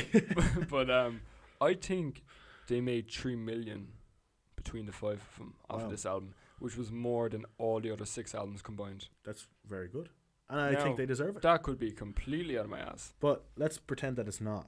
Let's pretend. Yeah, let's just sit with that. Let's just sit potentially with that. False information. It's definitely not false, because we're podcast guys and we never lie. Yeah, people in podcasts don't lie. Never. No, never. Because if it's entertaining, it's true. Yeah, that's what they like to tell us. That's what I always say. Yeah. Oh, what are we talking about? Radiohead? Talking about In Rainbows here. Do you like what I did? Oh, Alan again changed the vinyls to represent what we're looking at. He has like 87 vinyls over there, And all of them are in rainbows. all of them are in rainbows, and one King of Limbs is looking at me on top of a bongo set. So this is going to be an interesting breakdown. They wouldn't want it any other way. I think that the next 3 albums, since we brought up the King of Limbs, the next 3 albums are in rainbows, the King of Limbs and Moonshaped Pool. Yeah. I think these 3 albums is the best 3 album run of Radiohead of their entire career. Would be inclined to agree with you. But the Benz, OK Computer, and Kid A is a very close. I know you like the Benz, but I don't think it's like... You think... It's like it's good, but I think... You think from In Rainbows, The King of Limbs, and Moonshaped Pool, In Rainbows will be the Benz for you. So In Rainbows, therefore, takes the cake in that kind of... Definitely. If the Benz was a tiny bit better, it would compete. Mm-hmm. Definitely. But I think these 3 are just... Because OK Computer and Kid A are obviously so goated. But we're not talking about that now. We're talking about In Rainbows. Right. And the reason why we haven't got so in depth yet is because myself and Alan could do like a whole hour and a half long podcast about this album by itself. Because this, for me, was the album that got me into Radiohead. Up until this point, I've been kind of like, okay, let's be nice to the Radiohead fans. Okay, Kid A is a masterpiece. We all know that. Pablo Honey, okay. This is when Radiohead invented music, okay? So... when they invented the number 15 and made a song called 15 Step... Genius. It was genius. Absolutely. I didn't know what came between 14 and 16 before. So they really opened my eyes in this sense that pretty much every song on here, it's a 10-song album. There's one song on here that I want to touch on specifically. That's probably my favorite Radiohead song. And it comes off this album. Now, before it was 15 Step because that was my... song that kind of got me into the band when I first. Did you ever see them do that at the Grammys? No, I didn't actually. It's brilliant. I think it's just Tom York and Johnny Greenwood, but like they have a marching band with them. I'm definitely gonna check that out because that, the beat is really good, and I love when the guitar comes in and the bass, especially the bass. Like you're saying, this is when the bass really took center stage in like the album context. So, 15 Step, one of the greatest songs I ever heard, but. The best song, in my opinion, that Radiohead have ever done, which is divisive. You can argue so many different songs. But for me... I feel like a lot of people would agree with you there. Yeah, but for me, my favorite song off this album and my favorite Radiohead song ever is Nude. Like, that song, when I first heard it, it kind of like... Now, it's going to be kind of cringe, but it did bring me to tears, you know? It was... Anytime I'm like in a mindset... Like, say if I'm sad and I'm listening to my Spotify and a shuffle and Nude comes on, like... I'm about to be in tears. Like, I'm going to need a pint of ice cream beside me. I'm going to need some tissues, man. Like, because, like, don't get any big ideas. They're never going to happen. Like, why you keep telling me that, bro? Like, I'm already depressed. I distinctly remember showing Dempsey, who's the bassist in my band Woody. I remember showing him Radiohead. And I remember showing him that song specifically. And we were sitting in here, and we had, like, these light-up speakers that he had. And I showed him that, and, like, they were... The lights were responding to the bass and all that. And we had a full volume in here with the lights off. And he was just like, afterward, he was just sitting on the floor like, oh my God, what was that song? It's possibly one of the greatest songs ever written, in my opinion. Yeah, it's would you call it a ballad? I don't know. Because there's a lot of different versions of this song. Yeah. It took them a while to make. I think they originally made it when they were making OK Computer. Yeah, I heard that. And the other versions, you can hear there's a great song in there, but they just haven't kind of honed it yet. Because, for example, the way they did it here on in Rainbows, especially when the intro is over after all the kind of swelling reverse sounds, when it just goes to the drums by itself, without even the bass, the fact that there's just that's all it's in it. But the headphones, it sounds huge. Like, it sounds like you're in a big, huge stadium, and it's just you and the drum kit. And in any other context, that wouldn't necessarily work. Like, if it's just those simple, like, arrangement at first. Like, and it eventually turns into something growing, so huge to a great, like, outro. It's amazing. It's in terms one of my favorite music songs production as well, you kind of touched on that there. In terms of music production, this is by far their best album. Like, definitely. Like, the only thing that kind of comes close to it is Kid A. Yeah. But it's like... But that's kind of a sound album, like, anyway. That's a soundscape album. Yeah, that's a soundscape album. Or not analog, the opposite. yeah, but that's a soundscape album. This one here is pure out and out, like, a rock album with... It's guitar music. They're gone back to guitar music, but in full swing. Like I was saying about the last two albums, Amnesiac and Hail to the Thief. I really like those albums. But this here in Rainbows is what I feel like those last two albums were really, really trying to get, and I just think they perfected it on this album. Because apart from Nude, like I know we've touched on that for a bit there, like obviously one of the greatest songs they've ever done, without question. You know, they have so many other great songs in here that start off minimal and progress into this huge thing that is swirling around you. For example, Jigsaw falling into place. That starts off with just a simple like guitar and drum again, guitar, like, and by the end of it, it's like it's swirling around your head, and everything's like picking up as it goes and goes and goes. Like the outro is like Jigsaw falling into place. That like every time that comes on, you have to sing it out loud. Like it's crazy. That's like a very close contender for my purple pick, in that like it's one of the first songs I'll show people into Radiohead. But 100%. Off of this album, since I can only pick one, I picked Reckoner. Yeah, Reckoner's awesome. But my favorite song of this album is my all-time favorite song. I even wrote here, me and the lads in my band once did a playlist of our 100 favorite songs from 100 down to 1, and my number one pick in it, and it has been number one for ages, is All I Need by Radiohead. Would that be your favorite Radiohead song as well? Oh, easy. Favorite song ever. Easy. I can't blame you though. Like I said, every song on this album is like perfection. Yeah, I could literally like just sit here and talk about every single and it just is the cherry on top when they said that when they released it for free and basically like invented a whole new way. Like it basically was a middle finger up to like the labels of like this was 2007. Yeah, they were putting out consistently high quality music forever, and then they suddenly come out with one of the best albums they ever made and said, oh, by the way, you can have it for free. You'd never really see that now because everything's on Spotify and streamed anyway.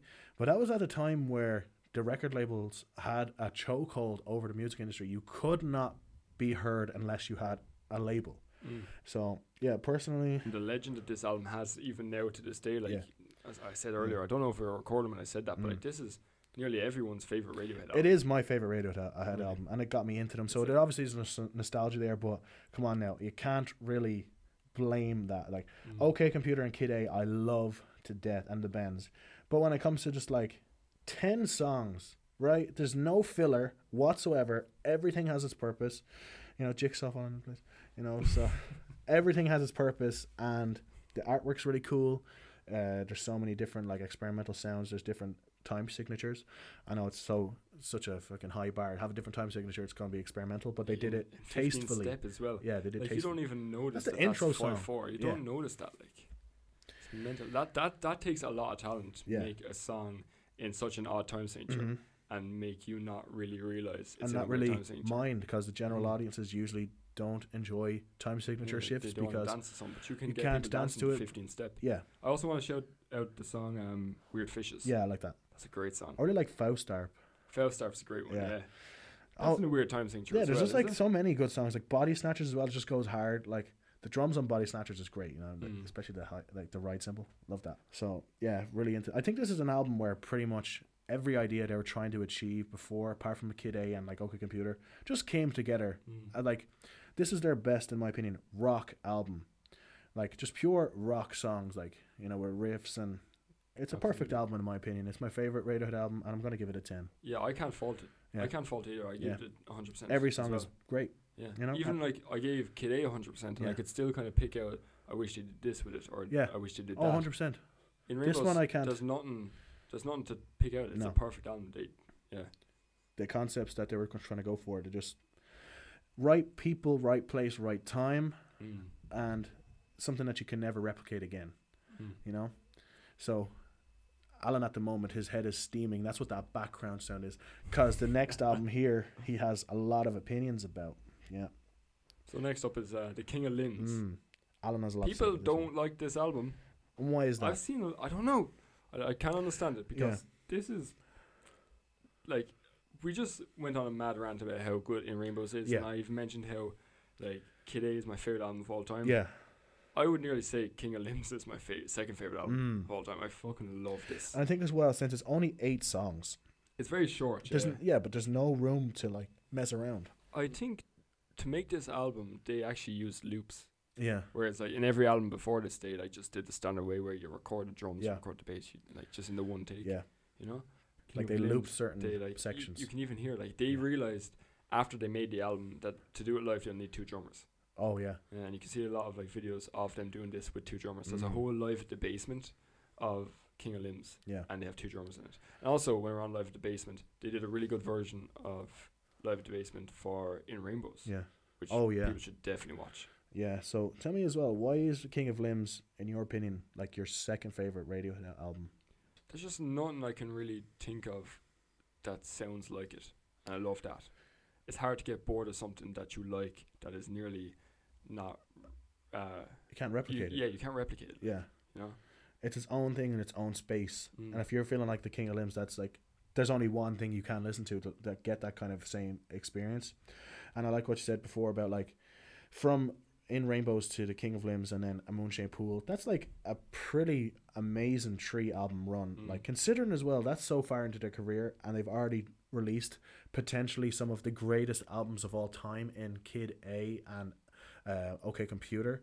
The fact that they can come out now and do In Rainbows, The King of Limbs and A Moonshaped Pool, which is also a great album, like that's a testament to the high quality musicianship. So a lot of the people might go, oh, the King of Limbs this and whatever, but at the same time, if you took that out by itself and listened to it as an album, it's a great album with so much experimenting, and it's like there's no real like single kind of potential. They didn't really make this for like a radio. After the huge success of their last album, they took a few-year break and they come back and it's like, here's a crazy weird experimental thing again. Yeah. So the fans are going to be like, okay, thanks, buddy. But Yeah, for I some feel reason, like- they didn't respond as well this time. Like people really don't like this album. Like Yeah. I've seen so many videos criticizing this album, and like I even saw a video lately from a YouTuber that I really like his stuff, Yeah, and he was saying this is by far Radiohead's worst album. I don't agree. Yeah, I like. I definitely. I think there's 2 main reasons why people don't like it. Yeah. First one is it came out after In Rainbows. Like In Rainbows was such a high point, and it was like a similar kind of. It was a really accessible album. Yeah. You know. And it's almost like their And not in a magnum bad way, opus, but, like- apart from the Kid A and stuff. It's like their magnum opus, especially Mm. so far into their career. Like a lot of people, like general pop audiences, would have liked that album as well. You Yeah. know. So I Like- think you're right about that. Another reason why people don't like it is, in my opinion, is because most albums you kind of like you start listening to it and you hear the singles first, Yeah. and then the songs that the band likes, Yeah. and then the weirder songs, and then by the end of the album it's just mad shit. Yeah, you mad know? shit, yeah. You hear a lot of that stuff in nearly any album you listen to. Yeah. King of Limbs completely flips that. Yeah. So like the first maybe 4 songs on the album, I think, is it 4? Are like Yes. really weird sounding, where they're really like messing with what they can do Yeah. as a band, and then like the latter half of the album is like the more accessible stuff. Yeah. You know. So it kind of, there's already a barrier to entry. If you're not into experimental music, by the time you get to the second song, you're already like, what the hell is going on? So the third and fourth song's not going to do it for you. Mm. So I can understand maybe since In Rainbows had such accessible music on it, and obviously some of their best songs ever on there, and then you come out with something that doesn't necessarily have single potential, because like I said, we rate these usually like on a from start to finish kind of thing. So I agree with you. The first 4 songs, like 4 or 5 songs really, up until like Lotus Flower, they kind of Lotus have, Flower is probably the most accessible song. on the yeah, album, exactly. isn't it? That's when it kind of takes a switch, and then like Lotus Flower, it's a really cool song, but I like the first few. Like, there's such a weird. Maybe they don't like it as much because it's half and half. Literally, like if maybe they did a full 8 songs of the first 4, kind of style, it could be its own thing. Or if they did a whole 8-song album of the last 4 kind of style, people would have enjoyed it a bit more. But maybe it's it could be the playthrough, like, from start to finish. I can understand why the first few, if you're really enjoying that and then suddenly it goes a bit more accessible, it might take you out of it, even if the songs are high quality. So it's not my favorite Radiohead album, but it definitely is not my least favorite, because I'm really enjoying it. Anytime you feel like it might stagnate, there's this different switch up, even halfway through the album, where it gets a bit more accessible. So yeah, definitely enjoying that album a lot. And I think there's not really anything on it that I don't enjoy as a separate song. So it's going to get a high rating for me. I think I'm going to, for 8 songs, I think 6 of them I really, really like, and only 2 of them are kind of like, all right. Kind of all right. And the ones that I thought were kind of all right was Lotus Flower. Just because at the time when I was listening to it through, the first 4 songs were kind of mad. And then that song popped up. So it wasn't that I didn't like it. It just like kind of took me out of it for a second. So it's but it's Really? a good song. I like it. It just took me out because I liked the soundscape of the first few. And they were playing a bit too safe. They're playing a little too safe. Yeah. Yeah. It's just instead of... Especially when you start with Bloom. Yeah, exactly. Like, for anyone listening to this, like, after this podcast, Yeah. listen to Bloom. It's cr- probably the weirdest song they have on any album. And we were just talking about Kid A while ago, and that's a weird album. So it's a weird one. Like. So this is a very strange album. It's its own little vibe. I feel like in time, in a few years, this will be looked at a bit higher regarded. Definitely. I don't know. It's definitely very high rated I think for me. It ends on a really high note as well. I Yeah. want to just Separator. specify that. Separator. And Give Up the Ghost. All those last 4 songs I think are amazing. But Separator is like, that's my purple pick of the album. Oh, really? If I was to show someone a song off this album, I'd show them Separator. Cool. So what's your rating on this album, do you think? Like, 8 songs. Yeah, I'm trying to not be as generous. You don't want to be I like... I love everything. Even Feral, which is like another ambient track. Yeah. I still love that and where it's placed in the album. So, yeah, I gave it 100%. 100%? Yeah. Yeah. Too generous, maybe? No. If you really enjoy it. But then again, is it on the same level for you as like Kid A or In Rainbows? I think so. Yeah? I think those 3 albums in my head, they go together. Yeah. Yeah. Well, that's all right then. I'm not mad at your calculation. Thank you for respecting my calculation. And mine, like I said, there's only one part where it took me out. It was just when they switched up, but I didn't mind it. Mm-hmm. So actually, I'm not even going to say 2 songs I did. Because actually, apart from that, I like Codex, I like Give Up the Ghost, I like Separator, I like Feral. It's just Lotus Flower, when it first came on in a full album experience, I was like, oh, we're going a different way now. So I'd say that's the only song that I give like a half point or whatever you want to call it. Like really? So it's pretty much like a super high rating then. You're giving everything full marks until Lotus Flower. Yeah. That's only okay. But I do like the song though. Oh. I'm talking about full album experience, so it's tough for me. We'll give it an alright. Yeah. It's tough for me. Can't fault it as a song. No, I can't. Yeah. So I just did it on the calculator there. That's 94%. I'm not mad at that rating at all because, like I said, it's only 37 minutes. The music is high quality. By the time you think you're even going to go get taken out of the music, it's done. So you can't really fault it for being a nice bite-sized chunk. You know? You're going to get mad that your McChicken only took 5 minutes to cook. Come on, man. It's over already. Stop giving out about it, okay? All right, so that's mine. And yours is like a high rating as well. 100%. Yeah. Perfect. So in total, that's 97%. 97%. I'm not mad at that. So far, what's that? That's some very high rated albums. It's the 4th highest rated so far. Oh, very good. So at the moment, it's only behind In Rainbows, Kid A, and OK Computer, which is like, good understandable. Company. Good company. Very good company. Yeah. I wouldn't be kicking them out of bed on a cold Sunday morning.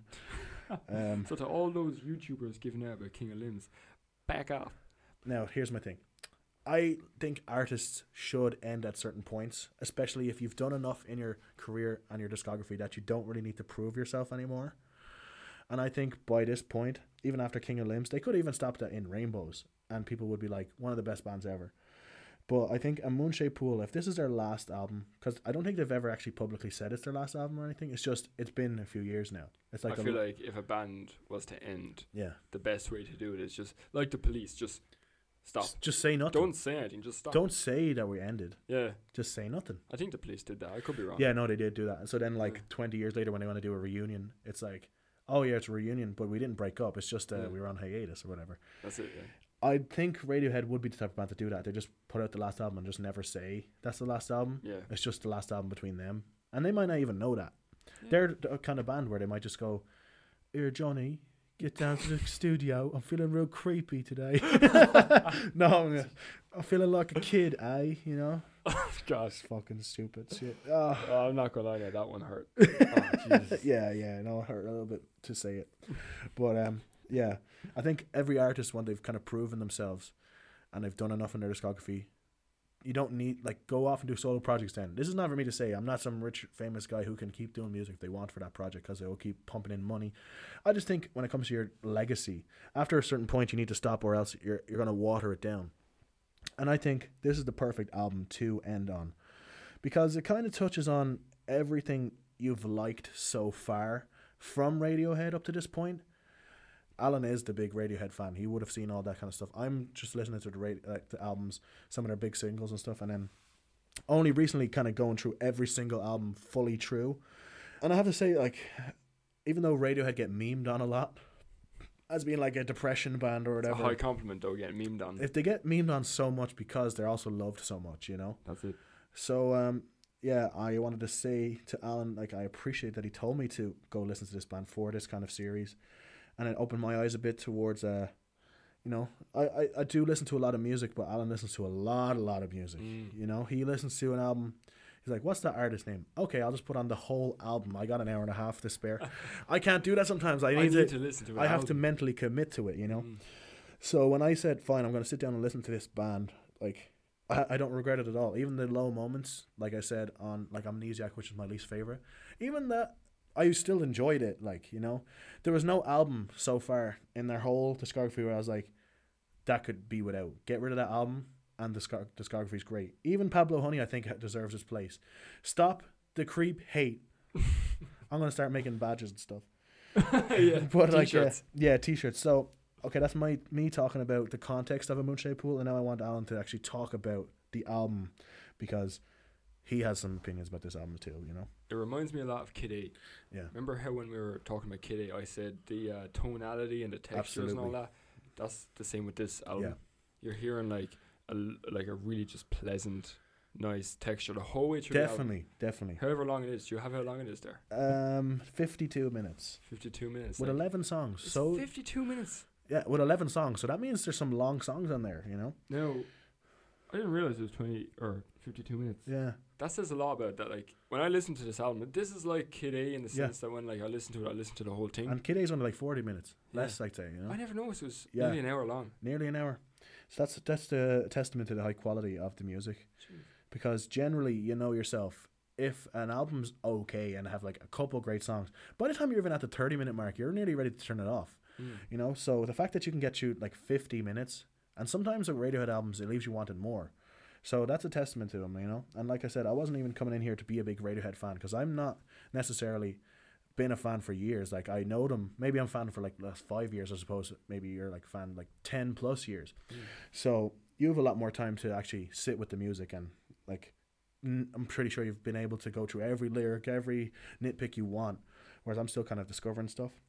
So yeah, tell me about this album, because I'm really enjoying it, and from a perspective of a fan who's been a fan for years and years and years, when this album came out to now, how do you still feel about this album? This was the only album that actually came out while I was a Radiohead fan. Oh yeah. So like, I became a Radiohead fan maybe like 13, 14. And King of Limbs came out in 2011. 11, yeah, exactly. So I remember when I heard about this album coming out, I was like already anxious. I was like, I gotta get on. It's going to be bad. Oh right. I was expecting to be bad because I knew the other 8 albums were fucking nearly perfect. And most bands, as soon as you become a fan and they put out an album, you're like, why is it got to be the worst one? And so I was nervous first, and I listened to it. And sometimes when you hear an album, like a new album by an artist, you mightn't like it immediately. Yeah. It has to sit with you for a while. You have to grow in you. That wasn't the case with this album. Like, I heard it, and like song for song, I loved it. Like, I don't think there's any song on this album that I went, nah, I don't like that. Yeah. Exactly. I had no disdain for any song on the album. I remember when this came out, but I wasn't really on Radiohead then. Like, I was like 17 or something when this came out in 2016. I was 17 or 18, right? So I was not really a fan of them. I knew Creep, obviously. I knew Karma Police. I knew those kind of songs, the big ones, Exit Music. The kind of huge songs that they have, like with 500 million, 600 million plays. I didn't know anything about the national anthem or anything like this kind of stuff. So when I was like, what's this all about? Radiohead. Who are these boys? I've heard of them before, I remember seeing on YouTube Burn the Witch. And there's a couple other songs that I can't think of at the moment. I'll look in a sec. But especially Burn the Witch, that came out and I was listening to it. I really liked it. Has a cool video, like the animation. I remember distinctly you texted me about that song. Back when we were in the course together. Yeah. I remember you were texting me like ranting about Burn the Witch. Oh yeah. I was like, my guy. It's like, you don't even know. he about to learn. He about to find out, and I did. And it took me a few years. I'm still figuring stuff out from Radiohead. They're a great band like that, There's so many artists that we're gonna have to try find other artists to have a decently long discography with a lot of, Yeah. I like to have a divisive artists, especially Radiohead, because a lot of people hate them, you know. But I'm also like in the opinion of if you hate them, you're just wrong. Like I don't care about your I don't care about your opinion. I'm only messing. All the Radiohead fans just like you sold yourself to them there. Exactly. It's like, I love this guy. Yeah, well, to be fair, the Radiohead's biggest haters are their fans. So, you know, nobody hates Radiohead more than their fans. And that's why I respect it, because I can get on the hate wagon as well, you know. You love hating. Yeah, I love hating, bro. It keeps me going. You're an absolute hater. Yeah, I love being a hater. But but they don't give me a lot of reasons to hate on them, you know. There's a really good run in this album that is like, it's not really talked about that much, these 3 songs, but I fucking love these 3 songs. It's in the middle of the album. There's Full Stop, Glass Eyes, and Identikit. Do you think those 3 together is just like a really nice run of music? Brilliant. I just love those 3 songs. Identikit is probably my favorite album or song on the album. I keep saying album when I mean song. I know we're not necessarily talking directly about this album. We're talking more about the context around it because of how high quality their music was up until this point. But I do agree with you. I think Radiohead are one of the best at like playlisting their songs from like a perspective of what's going to flow great into each other. And they've been doing this since like the Bends, you know. They've been really great at picking which song needs to go where. And I think A Moonshaped Pool is one of the best examples of that. But for me, this album is definitely one of the most enjoyable from an album listening perspective. And it has really nice singles too. Like Burn the Witch, I think, is one of my favorite songs by them. And it's kind of an underrated track because it's newer. Yeah. You know, in it doesn't 10 years, really get talked about that much when people are talking about Radiohead. Right. But if they had another album after this, everyone like, Burn the Witch is such a great track, you know? A lot of recency bias. That's great is Dex Dark. Dex Dark, yeah. That's a great tune. And my purple pick was Present Tense. Oh, yeah? Yeah, I think that's a really... Present Tense, yeah. That's kind of a slept-on song as well. Yeah, it's a lot of slept-on songs on this album. I think it's because as well, like I said, a lot of Radiohead fans just universally accepted, all right, this is a really great album. But it's because it's in, like you said, in great company with, you know, Kid A, OK Computer, fucking The Bends, Hail to the Thief, King of Limbs, In Rainbows. Like, I almost missed In Rainbows there. Like, that's how many great albums they have that you can miss one. That's considered some of the greatest albums ever. So I feel like this when this came out, it was just like, yeah, it was another high quality album. So it's hard to really say anything about it because fans are just like, yeah, it's really good. How many bands can you think of that are 25 years into their career and releasing albums this good? And people would say, oh, that's my favorite album by them. You know, most bands, their first few 3 or 4 albums is their best ones, and after that it's just, and then they sink off. Yeah, exactly. You know? There's a few albums or bands I can name off that do that. Yeah. You know, for example, there's a lot. I'm not going to go for it because you could be here all day. Because I'm just going to get other fans mad. Like, I already pissed off a few Radiohead fans today. I don't need to start pissing off Arctic Monkeys fans and stuff, you know. What? Yeah, they should have stopped at AM, by the way. Man, you're hurting me. But this is not about Arctic Monkeys. I'm just being a hater again. I love being a hater because the stuff I really like, I'm going to really get into. For example, if we do like a Green Day one, there's going to get so many haters on that. But I'm going to be like, fuck you, it's their best album. You know? But it'll be like, I don't care if all 15 of those albums sound the same. It's really good. They don't. I remember I did the Green Day top 10, and I didn't like Green Day at first. Oh, yeah. But I actually got into them a lot as I was doing top 10. We'll get into that as well. Oh man, I want to talk about Green Day now. But okay, we actually should, before we finish and get onto what the next artist we're going to talk about should be, let's go and give our final verdicts on A Moonshaped Pool, because like I said, it's hard to talk about this album specifically just because it's so high quality and with such great company.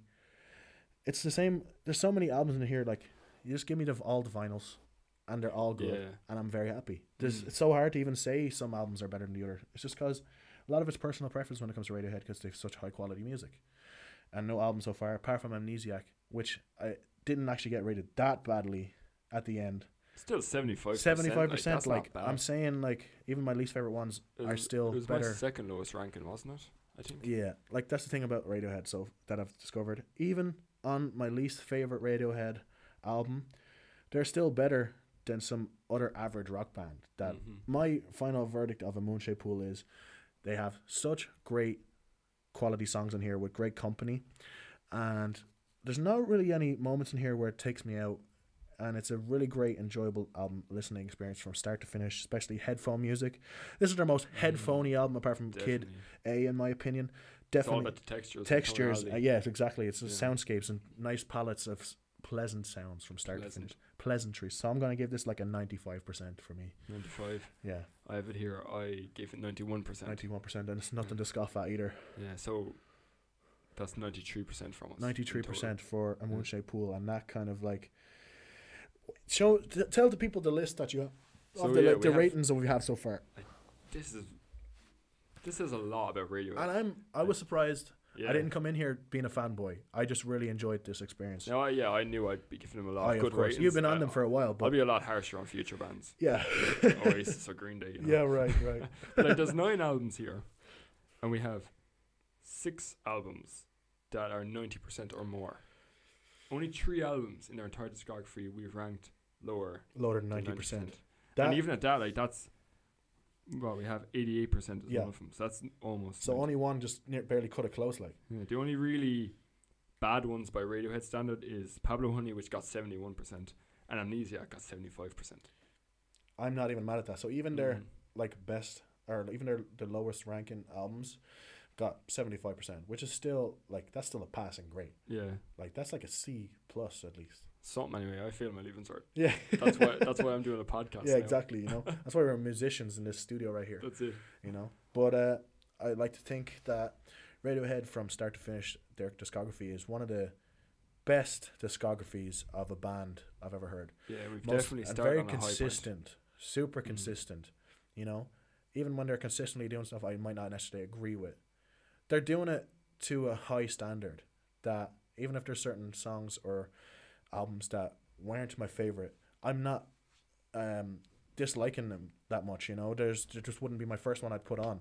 But if I had vinyls or whatever of all the Radiohead studio albums, each one's getting a listen. Like there's not going to be any that's going to be like, nah, skip that one. If I'm going through a Radiohead discography from start to finish, the Pablo Honey all the way to a Moonshade Pool, it was a really enjoyable experience. And like I said, I wasn't coming in here as a fanboy. I was aware of their music. I was listening to some of the albums, like In Rainbows especially. But ever since doing the full review kind of thing, they've definitely become one of my most appreciated bands that I maybe overlooked because I knew they were famous and they got a lot of respect. So I just went along, oh, okay, they're a fairly well-respected band. But when I actually go in and listen to it myself, I can see where a lot of the praise comes from, especially starting in 93. And now it's 2023. 20 years? So 20 years of high-quality, great 30 music. years. 30 years, Jesus. God, that was some bad math. 30 Oh, years. Jesus. We just said a few minutes ago we're no good at maths, so that's not yeah. what we're here for. We're not here for the maths, okay? When we start doing math rock, then we'll bring the calculator. So, in your opinion, obviously you were a fan before we started this kind of review process of going through the whole discography. Now, I know this one was a little rough around the edges, but to anyone listening, we're going to be doing a lot more bands as well in the future and artists. We just happened to pick one that happened to have a lot of albums and a lot of high quality music. So I don't want it to come across that we were just totally praising everything they did, but we just happened to start with a very high quality band. So I sure like it was put down to a poll. There's a reason that people vote for Radiohead. yeah, people you wanted know? to. People you know, want to listen to Radiohead. want to listen to are a good Radiohead band. and want to discuss Radiohead. And if anyone's listening, like if this is on YouTube or Spotify, we have an Instagram page of Volcano Predators as well. You can leave your opinion on this. If you thought I was totally harsh about Amnesiac, then let me know why, you know. And if you thought my high rating of In Rainbows was totally unjustified, and that's the popular opinion, let us know why. So, and since Alan's been listening to Radiohead for years, and we started this, you know, did this change your opinion on any of the albums since you've been a fan for a long time? Now we were looking at them from a different perspective. I realised how much I like King of Limbs. Yeah. And how much I didn't expect to like it. Mm. You know, I realised I like Radiohead a lot more now. Yeah. After going through and actually like critically Yeah. picking Instead out of just what I being a like about fan. each song. Yeah. You know, whereas like if you're listening to an album, you're just like, that was a good album. Yeah. But you can't really remember half the songs on Yeah, it. exactly. You know. Whereas like I was actively listening to these Yeah. songs, picking out my favourite and Right. least favourite parts of it. And like there's only, I think in my notes there's only maybe 3 songs in 9 albums that I didn't like. That you didn't like. That says a lot, like, you Yeah. know? But yeah. It's a pretty But high before standard. we go, I want to say 2 things though. Yeah. So you're on about A Moonshaped Pool being potentially Radiohead's last album, Yeah. which it could be, Could be. which I wouldn't be mad about. Because We don't did know, you though. listen to The Smile? The Smile, no. The Smile. They released an album last year called A Light for Attracting Attention. Was it a studio album? Studio album by a new band. It was Tom York and Johnny Greenwood, and then a drummer who Mhm. I don't know the name of, but he's a very good drummer. Right. But that's why I'm thinking this could actually, Amushe Pool could have been Radiohead's last Yeah. album, because The Smile released an album that was really good. But So it could be their, like, if they're done with Radiohead because they've done everything they need to do, that could be the next thing. that There's could be 5 their people last in one, Radiohead, and they're doing and 2 their of them thing. went off and made a new band. Mm. So we'll see. Whatever they do, But definitely I- listen to that album. they've definitely, I definitely will. But they've earned their right to do whatever they want now. So that was Radiohead. That was voted on by the people, and that was Alan's pick. So he had a few picks. It was Radiohead or a couple other bands that didn't even get close on the poll, apart from King Gizzard and the Lizard Wizard, because We'll do them eventually. we'll do them eventually. They have a like big discography. 8 million albums, so They that's probably gonna have- they take a probably have while. At least 10 more. by the yeah. time So we we'll get probably to do it. like 10 albums at a time, or even Yeah. 5 or whatever, and just do them sporadically in between, because that's going to take a long time. You know, we might. Yeah, we'll get to that. But so the next 4 artists that I'm gonna put up for poll that we could potentially go through their discography and do the same thing with. So we already did Radiohead. The 4 artists I would like to pick would be number 1, Green Day. Number 2, Bob Marley and the Wailers. Number 3, Red Hot Chili Peppers. Or number 4, The Police. The Police. Yeah, Interesting. yeah. Because I don't know a lot about the Police. So that again, Bob Marley, The Police, Red Hot Chili Peppers, and Green Day. I feel like Red Hot Chili Peppers are going to win it, though. I have a lot of friends who are Red Hot Chili Peppers fans. Yeah. And one who's a fanatic. So that's why I was like, I'll give you 2 rock bands and 2 other completely different ska reggae. Nice. So yeah, I'm gonna stop the podcast right here. Thanks for listening, Thanks people. for listening. Yep, and that's Love you. And that's a radio pod.